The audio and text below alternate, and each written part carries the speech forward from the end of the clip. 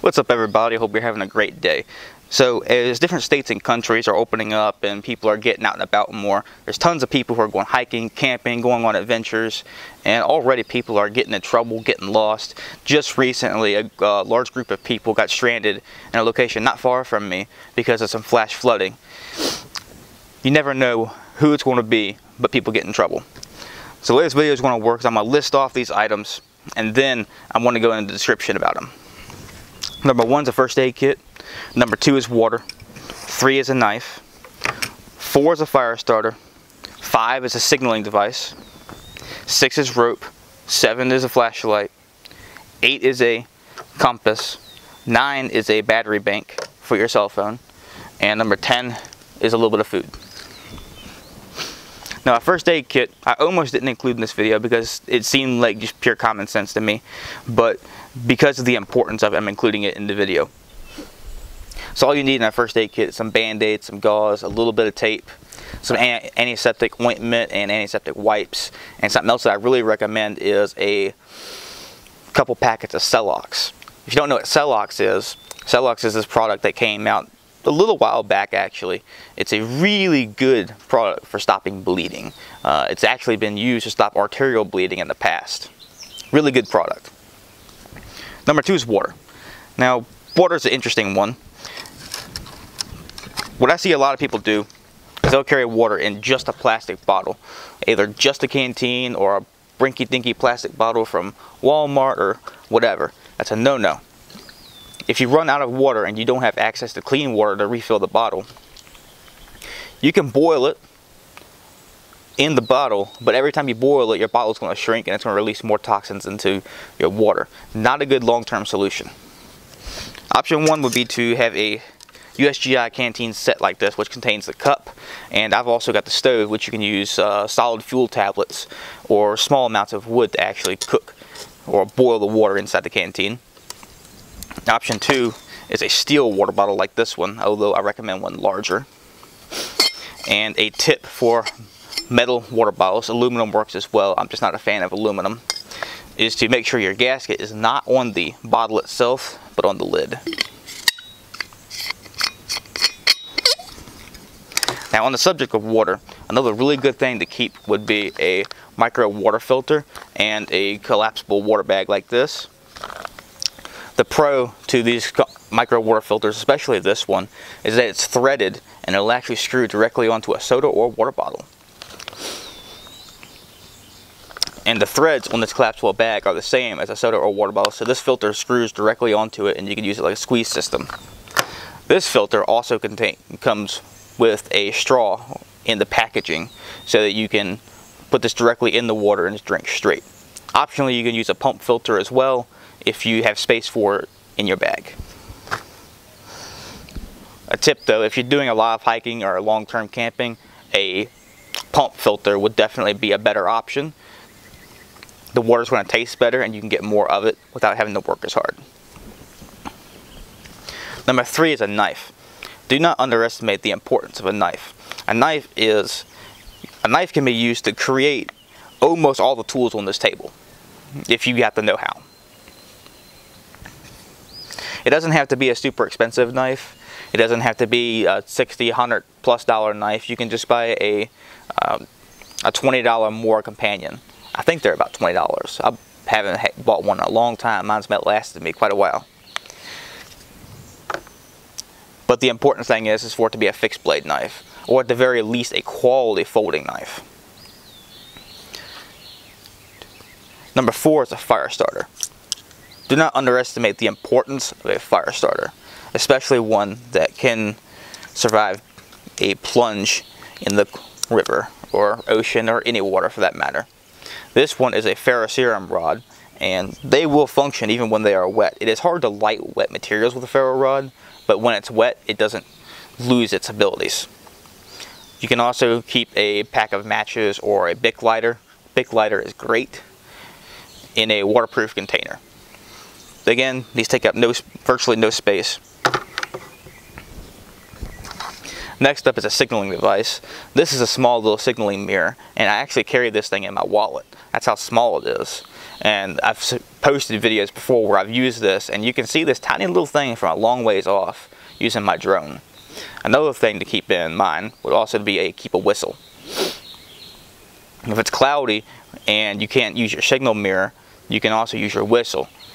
Now the international code for distress is 3 short blasts, 3 long blasts, and 3 short blasts. And that works with both light and sound. So number 6 is rope. Rope is another one of those things that's really underestimated. This is extremely useful to have, and in this case it's paracord. It's got 7 inner strands. Each inner strand has the ability to hold approximately 50 static pounds. Now that's important to remember what static pounds and working load is. The actual cord itself will hold a static load of 50 pounds. If you don't know the difference between static and working loads, a static load is how much weight the cordage can hold sitting perfectly still with no swing, no working whatsoever. The working load is what it can actually handle while it's moving, swinging, you're swinging with it. Paracord is not a climbing rope. Number 7 is a flashlight. Again, another one of those things that since I've started carrying one daily, it's amazing how much I use this thing. But if you get stranded at night, the last thing you want to do is be fumbling around in the dark, twist your ankle or break your knee from a hole, or worse. So a flashlight and a spare battery to go with it. And this flashlight also has a strobe feature.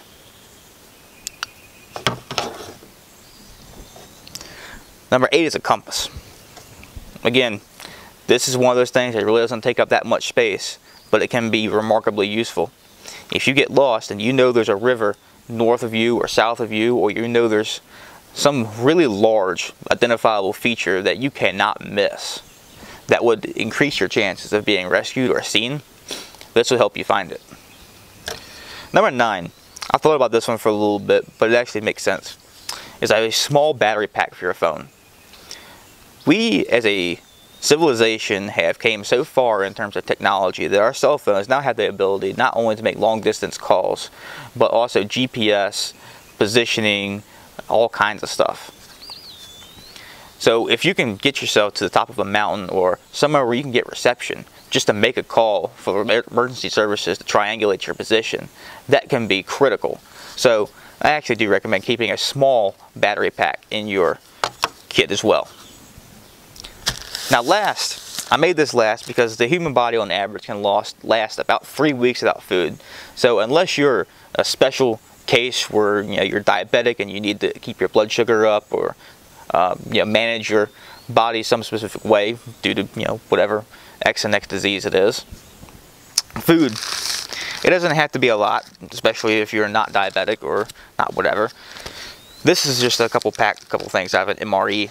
It doesn't have to be that. It could just be anything that you like, but just a little bit of food, something that'll give you a little boost of energy, a little boost of morale after you get lost and you're freaking out and all that other mess. So with that said, these are 10 very simple items, and all of these actually fit in this here bag. This is just a little rinky-dinky sling bag that I bought to play around with. It's, all these items fit in here. And even when it's full, that bag does not weigh that much. An honorable mention, however, is this. If you don't know what this is a survival tarp. Survival tarps usually are brightly colored on one side and have a reflective mylar material on the inside. It'll keep you warm during the cold, and it'll keep you cool during the summer. The plus side to having bright colors on both sides is that while you have this set up, you're also really easy to see from the air. The next honorable mention is a folding saw. This saw has seen some days. I've had this saw forever. And one day I dropped it while I was in a tree and found it later on, which is why it's got this rust on it. But even despite that, it still cuts well. But in the situation of being lost or stranded, being able to cut small limbs and trees to fashion shelter and other tools is really nice, and it takes a workload off of your knife. You can do all the same things with your knife, but using a saw for those tasks will make the edge on your knife last longer. And then lastly, I didn't bring one out, but is a small fishing kit. Just a few small hooks and some spider wire is really all you need. A couple little pinch sinkers too. That's really all you need. And again, you know, something that size, you can fit it into a little medicine bottle. It doesn't take up that much space. So with that said, guys, if you think I missed anything, drop it down in the comments. I've got links to some of the products that are here on this table in the description. So with that said, guys, if you're new to the channel, drop down and hit that bell ding-a-ling icon down below. You get notified every single time that I upload a new video. Like, subscribe, comment, all the normal stuff. Thank you guys for watching. Share this video. This is really important information, especially now that a lot of people are going back out in the woods. Thank you guys. I'll see you next week.